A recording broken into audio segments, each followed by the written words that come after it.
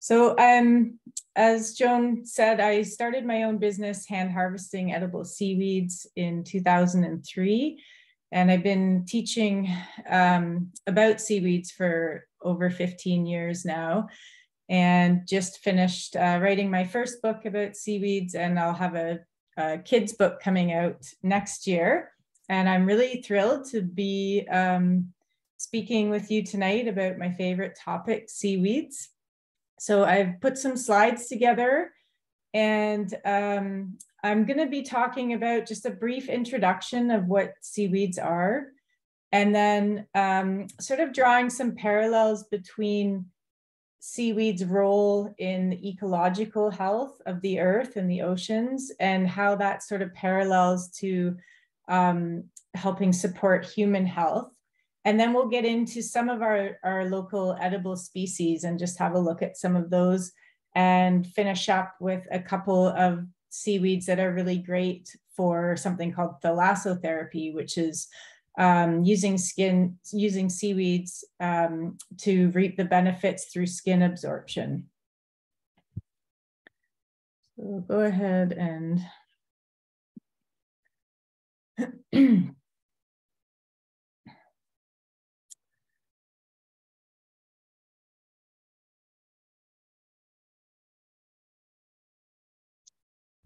so I'm just going to give a brief introduction to seaweeds because they are not the easiest group of organisms to define. So I will start by talking about algae. And algae is a very large and diverse group of organisms. And seaweeds belong to this larger group that we call algae. And algae is an incredibly diverse group of organisms. Really the two main dividing points of life on Earth is the cell type, whether it has prokaryotic cells or eukaryotic cells, and algae encompasses both of that. So algae includes basically single-celled, almost like a photosynthesizing bacteria type organism, all the way up to the large multicellular, also photosynthesizing organisms that we refer to as algae or as seaweeds. But all algae are photosynthetic, and they can live in almost every environment on Earth. They can live in deep sea vents. They can live in the intertidal zone. They can live on the fur of polar bears and sloths and on the shells of turtles. So they're just this incredibly diverse group of organisms, and very, very ancient. It's thought that that all life on Earth evolved from a microalgae type organism. So when we talk about seaweeds, we're talking about macroalgae, so multicellular marine algae, so algae that's living in the ocean that's multicellular. And seaweeds lack roots, they lack flowers, they lack seeds. They're much more ancient and simple than plants. And the seaweeds are further divided into three groups. We have the red seaweeds and the green seaweeds, which are placed in the plant kingdom. And then we have the brown seaweeds, which are in kingdom Chromista.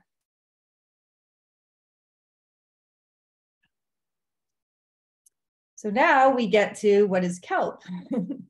So all kelp are brown seaweeds. And the strict definition of what a kelp is a brown seaweed that's in the order Laminariales. But the most useful definition is that they're the really big brown seaweeds. So if you see a very large brown seaweed at the beach, you've got yourself a kelp. Especially in this neck of the woods, we have 30 species of kelp in the Pacific Northwest, and that's the greatest diversity of kelp of anywhere on the planet. They are, like I said, they're the largest seaweeds in the world. The two largest seaweeds on the planet are giant kelp and bull kelp, both of which grow here and form our beautiful kelp forests. And kelp require cold water to grow. And the warming waters is quite a challenge for the kelp. So upward growing kelp, the kelp that grows up like this and have structures that enable them to grow up as opposed to ground cover, they form what we call the kelp forest ecosystems. And kelp forest ecosystems are incredibly important globally. They grow on about a quarter of the coastlines of the world. They absorb massive amounts of carbon dioxide. They're among the most productive ecosystems on the planet. They support an incredible amount of biodiversity. And phycologists estimate that they're in a global state of decline right now at an estimated rate of about 2% per year. There are numerous factors involved in this global decline, but the top kelp phycologists point to an increased incidence of marine heat waves. That's really the top driver of this global decline. At fairly small increases in ocean temperature, kelp can no longer reproduce. And if a marine heat wave is quite extreme, it can kill the kelp outright. And when the upward growing kelp die, they are often replaced with seaweeds that grow and they don't form structure, they just do ground cover. And so these are, we call turf ecosystems. And it's really that upward structure that really creates a ecosystem that can support a lot of biodiversity. And without those upward growing kelp, the biodiversity decreases in those ecosystems.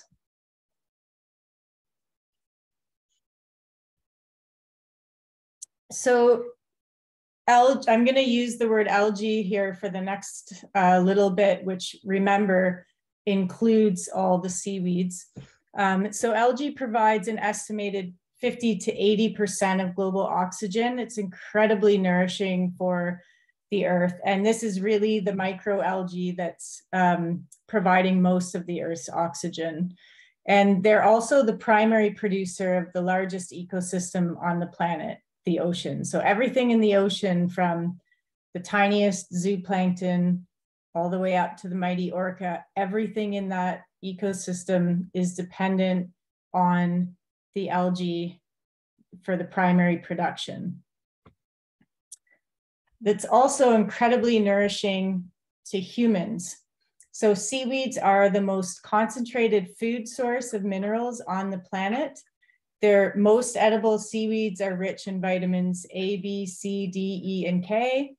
Seaweeds are a great source of protein.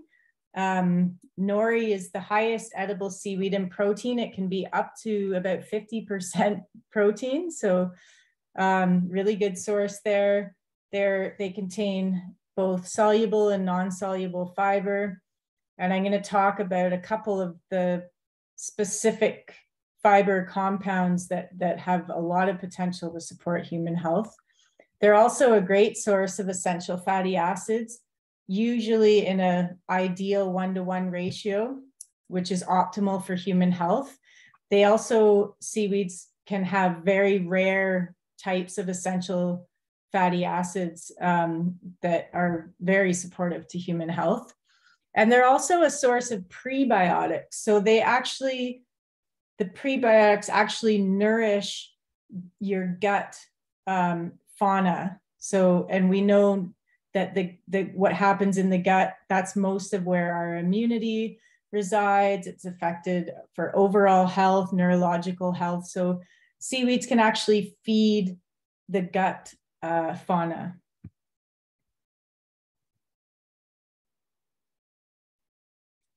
Seaweed, also algae, seaweed is an amazing protector of the earth. Algae absorbs an estimated 1/3 of atmospheric carbon dioxide. And also there's some species of microalgae are critical to cloud formation.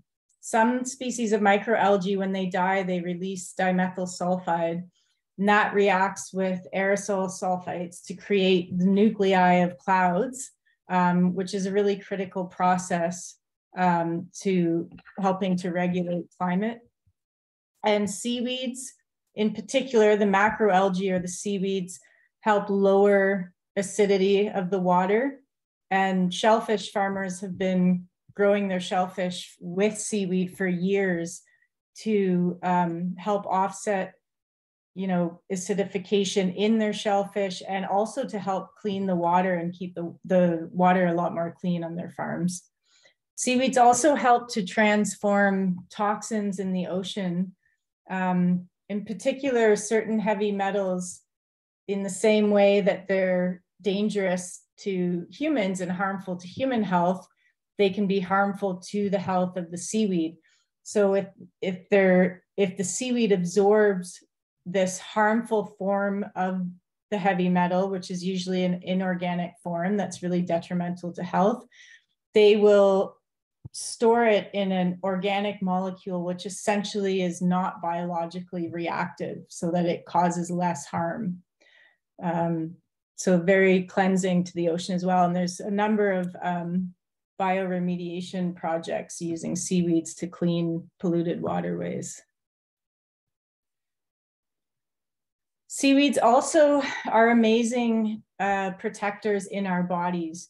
Sodium alginate is this phenomenal compound. It's found in the brown seaweeds, and it binds to certain toxins, some of the worst toxins known, certain heavy metals, PCBs, dioxins, certain radioactive isotopes, and it forms an insoluble salt, so it's not going to be released into the bloodstream, and it's safely excreted through the stool.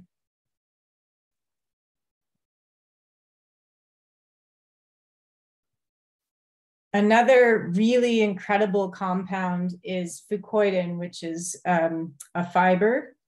And fucoidin is also found in brown seaweeds. It's located in the cell wall of brown seaweeds.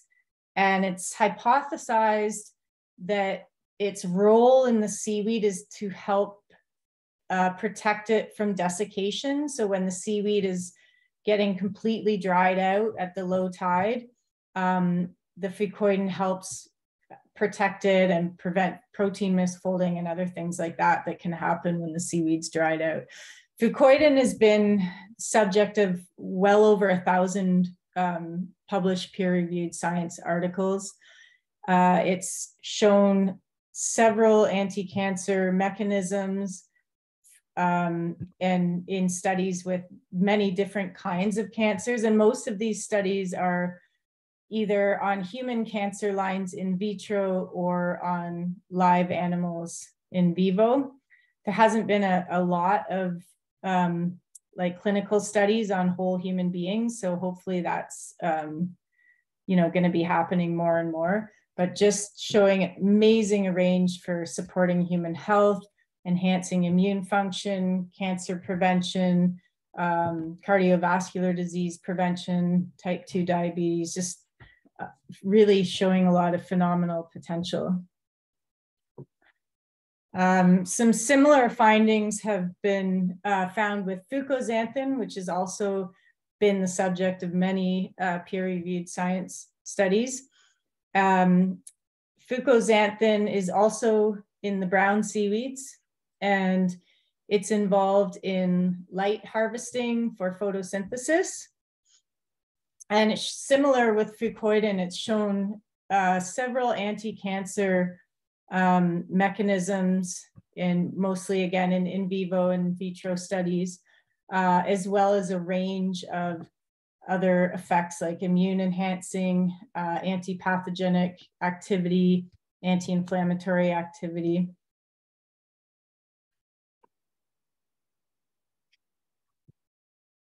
Seaweeds are incredibly resilient. They have been on this earth for a very long time, around 1.5 billion years, and they grow in very extreme environments. So most seaweeds grow in the intertidal zone, And depending where in the world that is, they can be in a 24-hour period, they can be subjected to freezing and thawing, completely drying out, being covered up, wild variations in temperature. They can be exposed to pathogens, both airborne and marine. So they're just incredibly resilient. And they not only just survive these extreme conditions, but most rocky shores that aren't affected by man-made things such as pollution, you will see that they absolutely thrive there. And because they've had to adapt to these really extreme living conditions, they've developed just this whole medley of unique compounds that are biologically active and have a real potential to support human health. One of the main things that seaweeds need to be able to do when living in these extreme environments is to prevent their proteins from being denatured or misfolding. And fucoidan that I was mentioning before, there's studies on fucoidan and showing in vitro activity for preventing certain protein misfoldings, which are called amyloids, associated with certain neurodegenerative diseases. So some really exciting results there.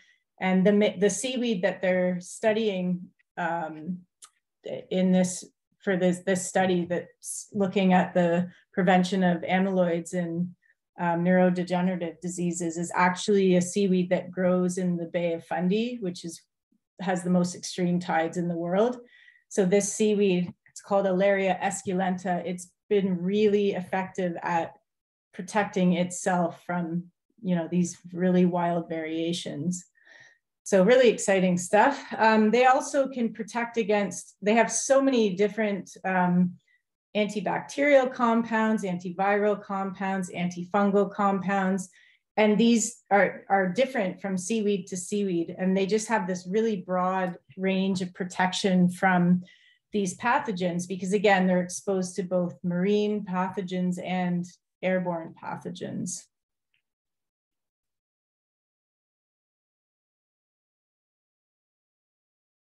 So we'll get into a bit of the fun part and talk about some of our local edible seaweeds.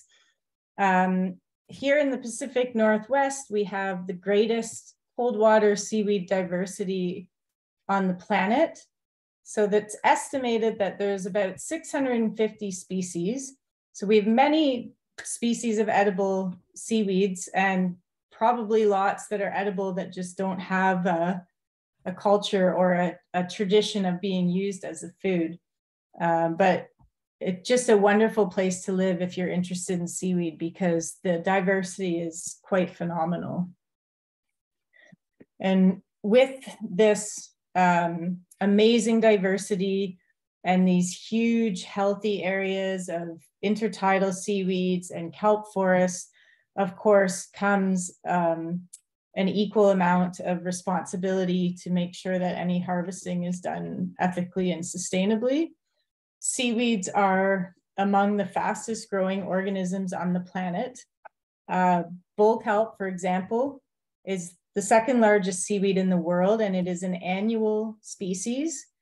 It can grow over 30 meters long in about 6 months' time. It's incredibly fast growing. So if seaweeds are cut in the right place, they will continue growing, just like pruning. If they are cut in the wrong place, then they will not regenerate. So having education, if you're going to be harvesting your own, is really essential.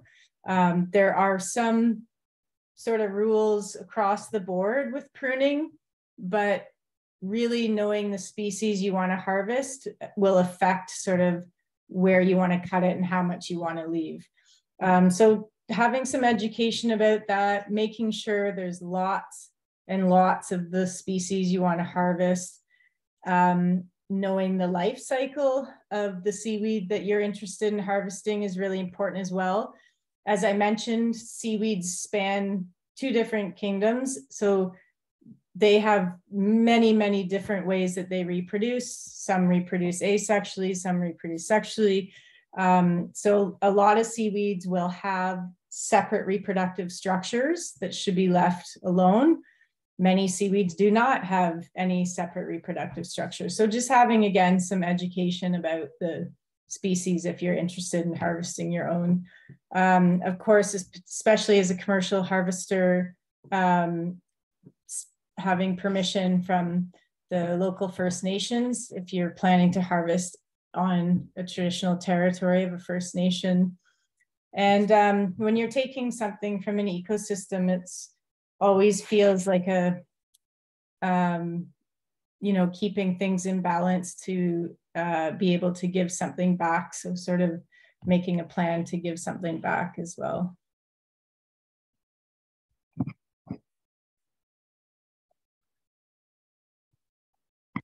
So we'll talk about some edible brown seaweeds to start off with. And I mentioned some of these compounds, but I'll just, as a reminder, the fucoidan and the fucoxanthin that I said show a lot of potential and activity for disease prevention, cancer prevention, immune enhancement, and also the sodium alginate, which helps to safely cleanse toxins from the body. These are all unique to the brown seaweeds. The red seaweeds and green seaweeds also have their own unique healing properties and unique nutritional compounds. So you can kind of think of the three different groups of seaweeds like you would vegetables. You know, there's red vegetables and green vegetables and the purple vegetables. They sort of have different nutritional makeup and healing compounds within them. So seaweeds are similar like that. Bull kelp, like I mentioned, is the second largest seaweed on the planet. The largest seaweed is giant kelp, but giant kelp is a perennial. So bull kelp is achieving this phenomenal size in a single growing season.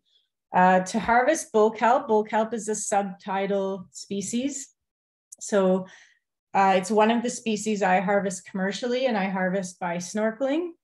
So I snorkel out in the kelp forest, and then I'll harvest half of the blades. You can see in the picture on the right-hand side, the bottom half, or the part that's sort of attached to the bottom and that grows up like this long hollow tube, culminating in that bulb. That part of the seaweed is called the stipe. And if the stipe is cut, and this is true of any seaweed, if the stipe is cut, then the seaweed won't regenerate. So the new growth of kelp happens in the first, the area of the blade that's attached to the stipe. That's called the intercalary zone. That's where all the new growth happens. So you want to leave a good portion of the blade attached to the stipe, and then you would cut above that. And I leave about half the blades completely intact on any individual bull kelp. The other thing to keep in mind with bull kelp, both harvesting it and eating it, is that bull kelp reproduces by growing spore patches on some of the blades. And these appear, you'll see them in the center of a blade. They'll look like thicker, darker, rectangular shaped patches. And those contain millions and millions of spores, and they'll get progressively thicker and darker. And the oldest spore patches will be at the distal end of the blade, and the newest ones will be close to the stipe. And they will actually drop out. The cells around the spore patch will die and allow the patch to drop out. And that patch will settle, hopefully close to the bottom. But if it doesn't make it all the way, the spores actually have little flagella that enable them to be mobile and get the rest of the way down, which is the only seaweed that's known to reproduce that way. And it's because the blades of the bull kelp sit right at the surface. So those spores have to get all the way down to the bottom, whereas most other kelp they have the reproductive structure very close to the bottom to try and sort of solve that problem. So kelp or bull kelp's really interesting. In addition to wanting to leave the spore patches intact so that the bull kelp can reproduce, they also taste very different. So if you get a really mature spore patch, it's generally people do not like the flavor of it. So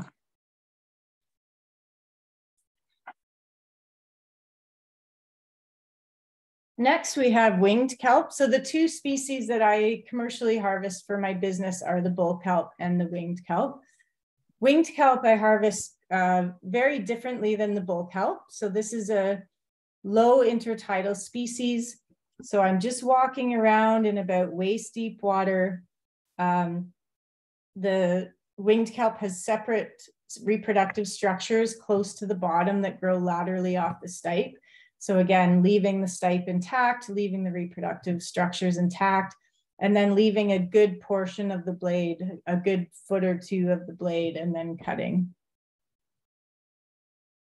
Winged kelp is related to the Japanese wakame, and it's quite a beloved culinary seaweed. It's the traditional seaweed used to flavor miso soup broth. It's an absolutely wonderful flavor, texture of seaweed. It kind of takes on the consistency of like a flat noodle when it's reconstituted in soups. It's also rich in mannitol, which is it's a type of sugar, but it doesn't affect the body the way that glucose would. So it gives it this sweet flavor, but it's very safe for people that are sensitive, like with diabetes or sensitive to sugars. So it's quite a lovely edible seaweed.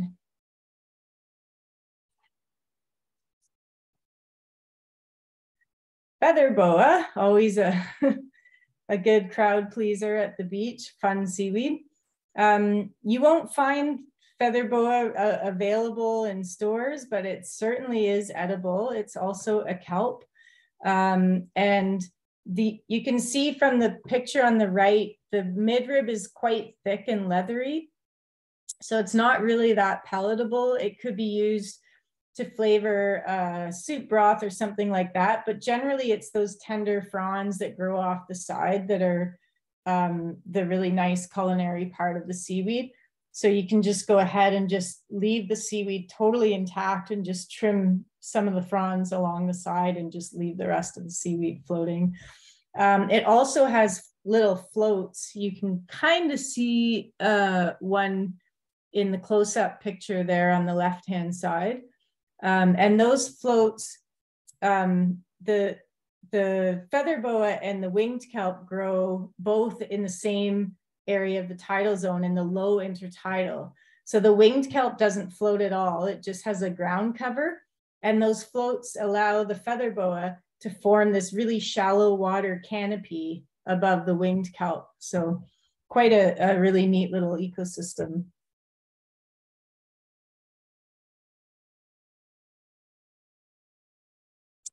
So now we'll talk about some of the edible red seaweeds.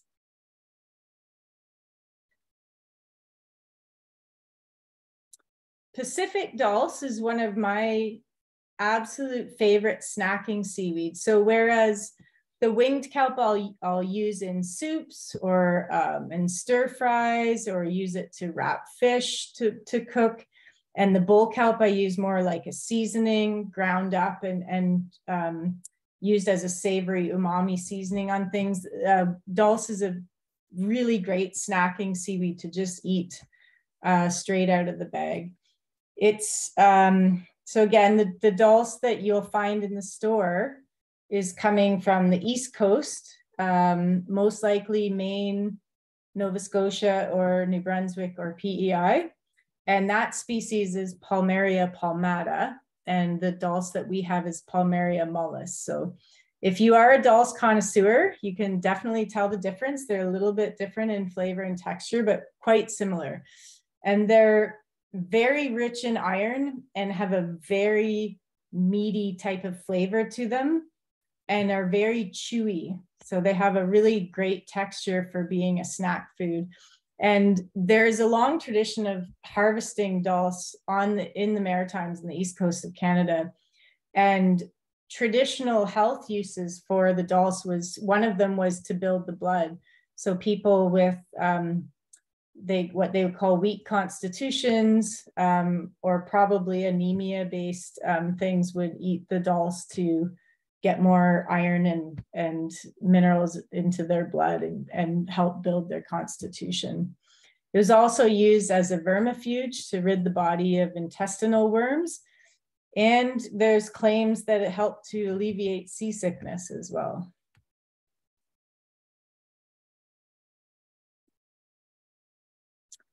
So black nori, this is one of the red seaweeds that didn't necessarily get the memo that it's a red seaweed.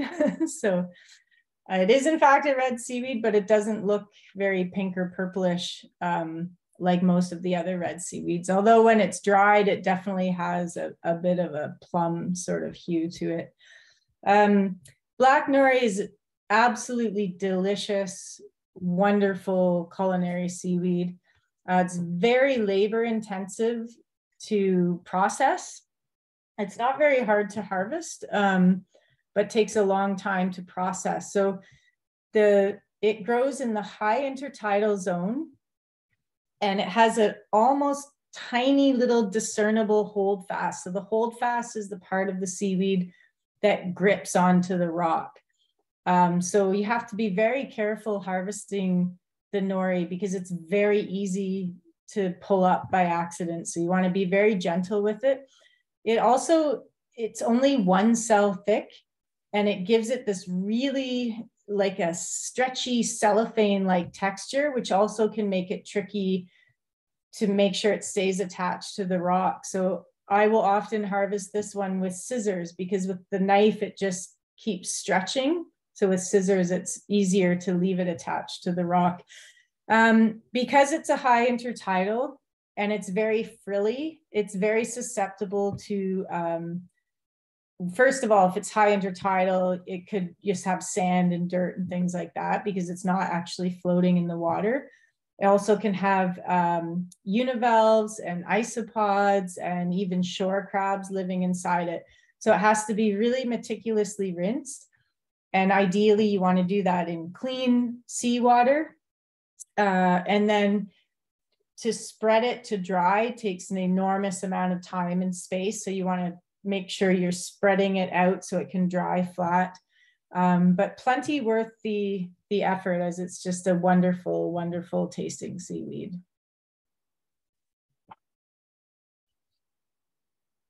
And an edible green seaweed, we have the sea lettuce. And sea lettuce can be 2 different genera. So we have ulva and we have alvaria. We used to have many different species, local species named of ulva, and that's been really shrunken down with a lot of the genetic testing as we've realized that ulva has an amazing diversity of morphologies that fall within just a handful of species, really. And both are edible, but there's a distinct difference between the genus ulva and the genus alvaria in terms of their composition. The alvaria can have up to about 30% by dry weight of dopamine, whereas the ulva does not have dopamine. So you can eat your alvaria and get a rush of motivation and pleasure. It's very hard to tell which genus you're looking at. Even expert phycologists, when the seaweed is actually growing in its habitat, it's very hard to tell the difference. It's easier once it's been dried, or of course, looking at it under a microscope. But a lovely edible seaweed. It is 2 cells thick, which is just enough of a difference to give it a different texture where it doesn't have that stretch. It's just more brittle. But again, it dries very, very quickly. It's also like the nori, it's very susceptible to the univalves and crabs and isopods. So it also needs to be very well rinsed.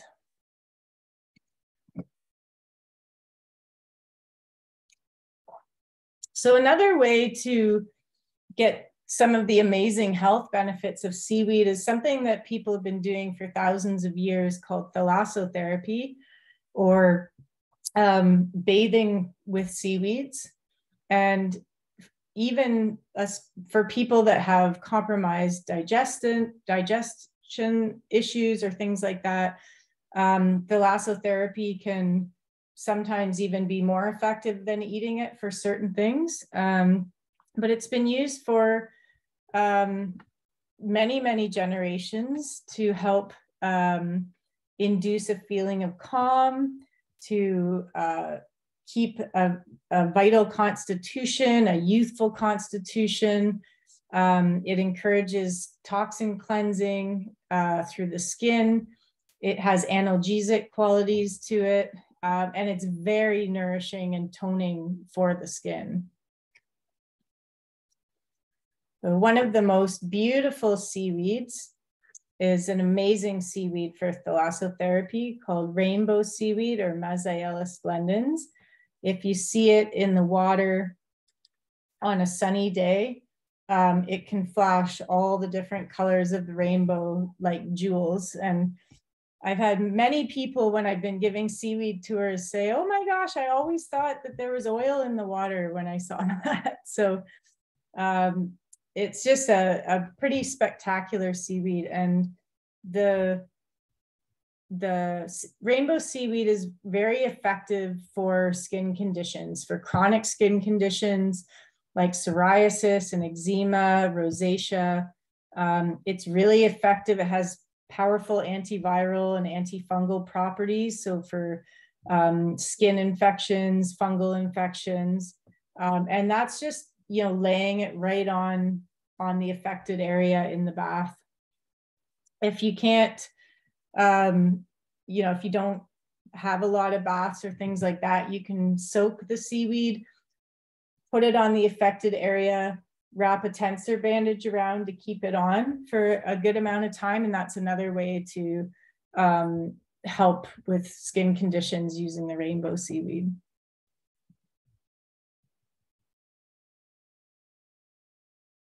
And some of the favorites for using like a natural loofah is the Turkish towel, the Chondrochanthus species, and the Turkish washcloth, the Mastocarpus species. We have a couple of representative species in both those genera here.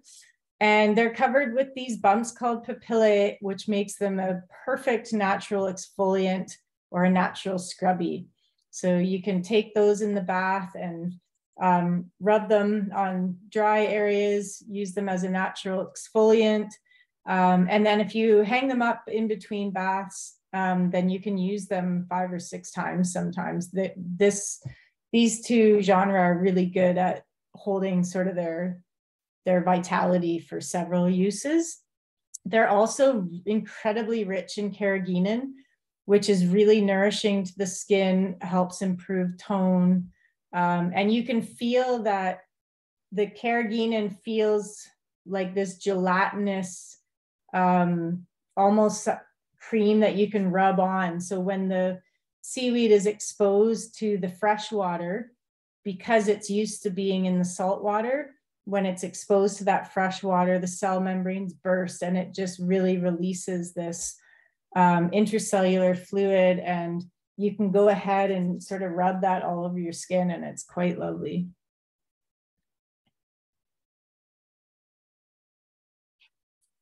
And the rockweed, very common seaweed that most people from the Pacific Northwest will probably recognize. It has those bladders that everyone says you can pop. And those bladders that you can pop are actually the reproductive part of this seaweed. So those actually contain eggs and sperm. And then contained in there, you'll feel, if you break that open, it's this gelatinous sort of aloe vera-like liquid inside. And that's the sodium alginate. That's the compound that helps to cleanse toxins from the body. That's really rich in the sodium alginate. It's that gelatinous sort of component. And also very rich contained in those tips is fucoidan as well. So again, using the rockweed in the bath, incredibly, you can feel the difference in your skin. It's incredibly soft, but it's also imparting the benefits that you get from the fucoidan and from the toxin cleansing of the sodium alginate. It can help with, if you have burns, either sunburn or burns from the oven or the wood stove. It's very anti-infection and healing to the skin. And the liquid inside is actually has some SPF component to it. And that is because if the eggs and sperm are exposed to UV, the UV will kill them. So this gelatinous component has developed UV resistance in order to protect the gametes from that damage from the sun.